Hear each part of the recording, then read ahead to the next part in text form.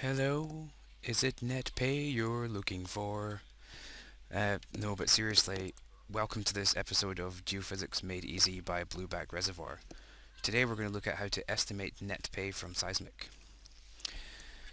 Prospects are often described by terms such as net pay and net to gross, but the difficulty can be to directly estimate this from Seismic for a number of reasons.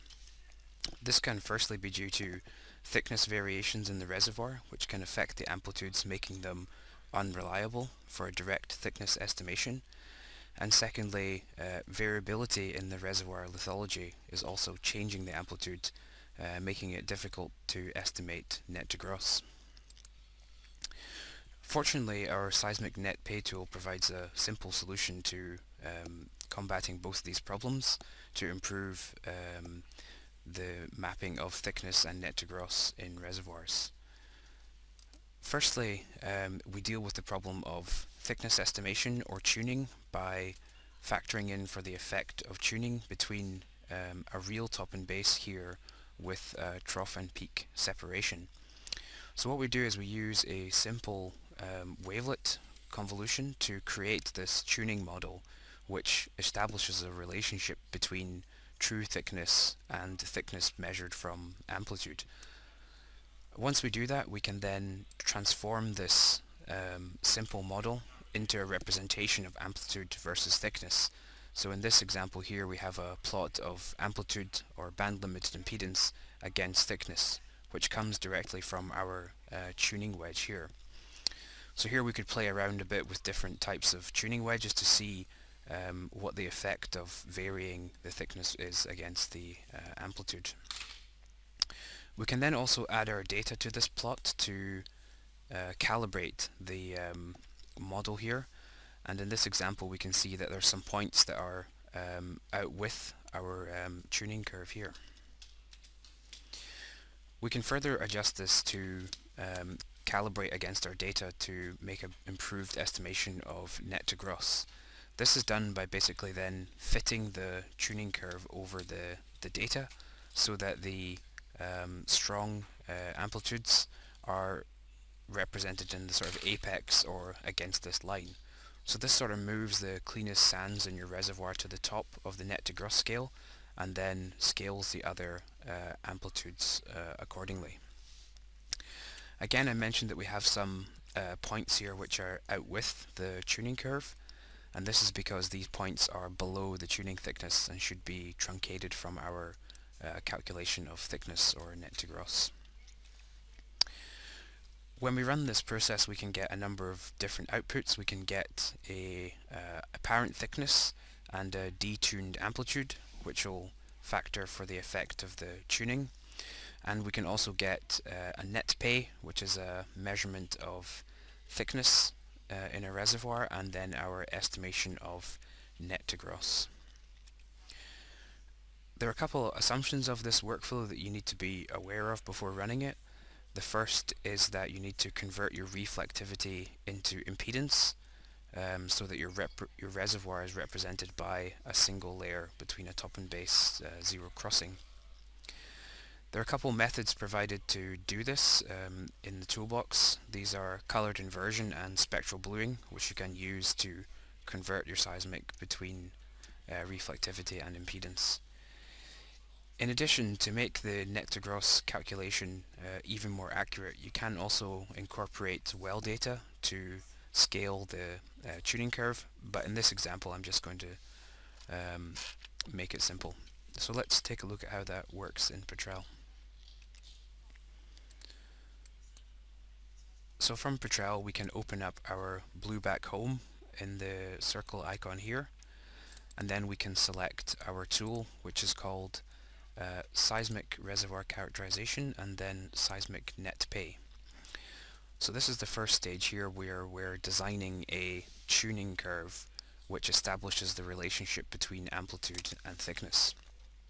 So here I can just put in a central frequency, and the tool will create then a simple model here. This is basically offset against depth to show how this simple tuning curve is modeled in a 2D sense.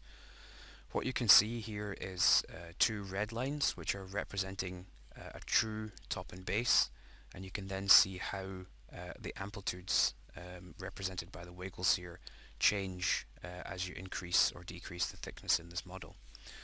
So that basically allows then a relationship between thickness and amplitude to be established.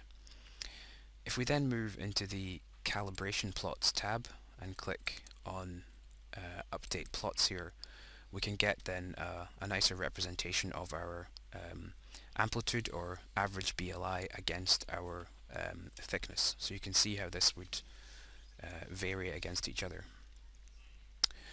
We can then bring our seismic data between our top and base reservoir into the plot here by adding that in and then clicking update plots.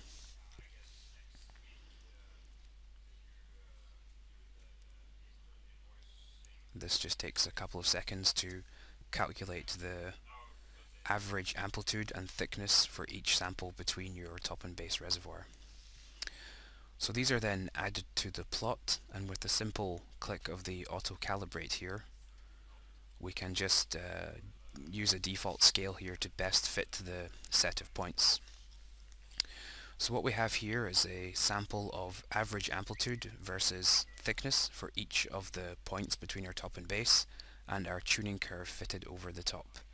So you can see here that we have an area of points that are below the tuning thickness, which should be excluded from our calculation as they are in a zone of very strong interference or tuning effect. And then we have the rest of the points calibrated under the graph. So the idea now is to scale this plot in order to make a better representation of net to gross based on your peak amplitudes here. And we can do that by basically adjusting the factor here, and by doing so we'll move the points up and down on this scale, and this is effectively changing how the net to gross will be calculated in the calculation. So if I reset it to 35 here, what I want to do is make sure that my clean sands are being represented as a net to gross value of 1. So I'll scale this plot basically relative to good versus bad. So here we have a good match for our data, and we're ready to then calculate our various outputs. So if I then come to my output tab and click advanced, we can see the number of different maps that we can create here. We can get a apparent thickness, which is just a default measurement of the thickness from the seismic. We can get a detuned amplitude, which will be a amplitude also with factored for the effect of tuning, and we can also get, of course, our seismic net to gross in time and our net pay in time, which is a measurement of the thickness in the reservoir. So by pressing apply, we can then get a set of net pay maps here, the first of which is the net to gross. So that's a calculation based on our scaling, and also our net pay here, which is a thickness measurement based on both the tuning wedge and the scaling. So thanks very much for listening, and as always, please let us know if you have any questions.